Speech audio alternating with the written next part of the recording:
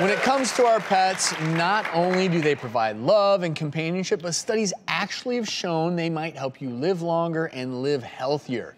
So it's time for Ask the Vet, and joining us is Dr. Douglas Esson, who specializes in veterinary ophthalmology. And you're here for a reason, because we have a question from one of our senior producers, and it's about her 2 fur babies. My husband Mike and I have these 2 adorable little dogs, and they're both Yorkies and they're mixed with Chinese crusted. This is our girl Java. She has cataracts, and she just recently gone blind from them. And now we also have Ralph. He's her brother. He's a couple years younger than her, but now he's actually developing cataracts in his eyes, and we're wondering if there's some way to prevent them from forming. And we're trying to understand, when is it a good time to get it fixed, or... Is it like too risky to put such a little dog under the knife? And then my other question is, their mom also had cataracts, and so I didn't know if maybe it's genetic. Just any guidance you guys can provide would be greatly appreciated. Brooke is in our producer's area, and Brooke, for the record, you have 2 beautiful babies. Oh, thank you, Dr. Travis. And I know you're worried about them, so Dr. Esson, I'm gonna go to you first here. So when you look at Brooke and the issues she's having with her dogs, what's going on? Yeah, those are really good questions. That's the kind of stuff we deal with every day. So yes, we see cataracts really not uncommonly in pets and dogs and cats and the patients we deal with. Most of those cataracts are either hereditary, meaning genetic from mom or dad, or maybe both.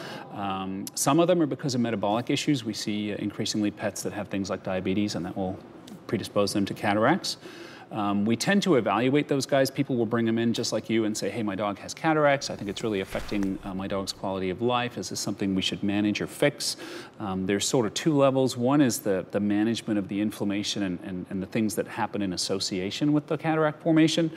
So even if your dog's not a candidate for surgery or you're not interested in surgery, there's still a lot of benefits to managing some of those changes. And then, of course, the big question, hey, can we make my dog see again?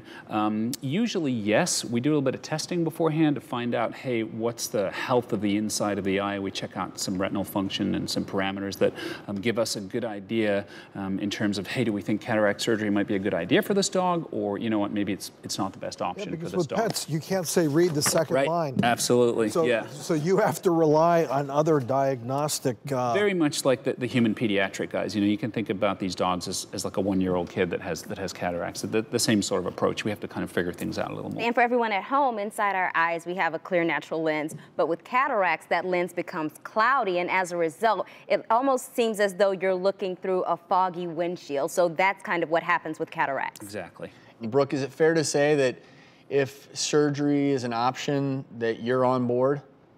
Yeah, I mean, that would be incredible, because already Ralph's already like starting to run into different things, and it's already a little bit alarming for us. In that vein, Dr. Esson, I heard that you might have a little surprise for Brooke. Well, yeah, we've undertaken to take a look at your dogs, to run out some of these diagnostic tests, to do some ultrasound and some ERG work, get a feel for what's going on inside those eyes, and if cataract surgery is an option, then we're offering to do that for you. Oh my God, that'd be incredible. No, seriously, like we've been so stressed out about this. Oh my God, amazing.